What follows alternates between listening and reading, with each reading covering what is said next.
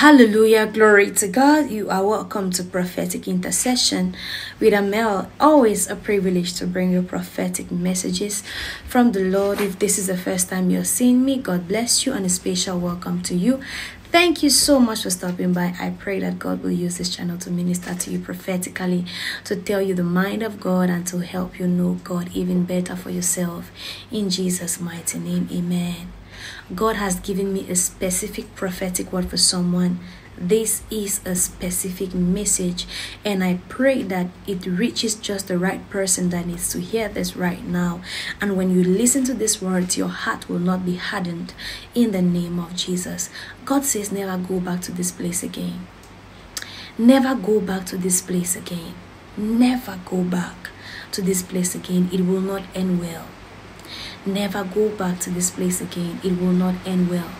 Where God picked you from, where God saved you from, never go back there again, because it will not end well.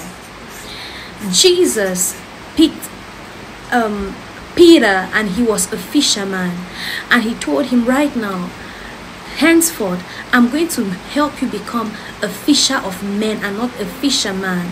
And he was doing all that while Jesus was on earth, or while Jesus was still actively in his ministry.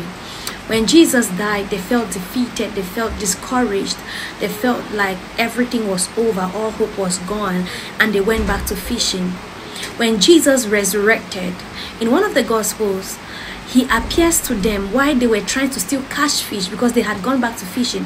Peter led the crew that had gone back to fishing, and Jesus came by the seashore and saw them toiling. And guess what? They were toiling and there was still no catch. It means they went back there just to waste their time. They went back there thinking they still had a life that way. They went back, they fell back to fishing thinking that it could still sustain them, it could still give them a life. But it was empty. There was nothing coming forth.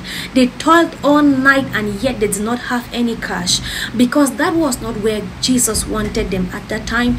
That was not where God wanted them at the time. So when Jesus appeared to them and he had some fish and he roasted it, and he told them, come and eat. Guys, have you caught any fish? They said, no, we haven't. He said, okay, come and eat. I'm roasting some fish. Come and eat. And when they came and they were eating, he told Peter just one thing. He said three things. He asked him three questions. Do you love me? Peter, do you love me? Tend my sheep. Do you love me? Tend my sheep. Do you love me? Feed my lamb. Because he had already deviated from what Jesus had initially planned for him. He was already going out of the path. Where God picked you from, never go back there, because there is nothing there for you. Sometimes life might be a little bit complicated this way, or a little bit difficult, but it's just for a time being. If God delivered you from that thing, it means it was not even good for you in the first place. You've got to trust God and never go back there. I don't know what that might be for you. It might be a relationship, an abusive relationship that Jesus picked you and separated you from. Do not go back there. It might be a physical location. Do not go back there. It might be a job opportunity. It might be a specific place. Everywhere God picked you from, do not go back there. It will not end well.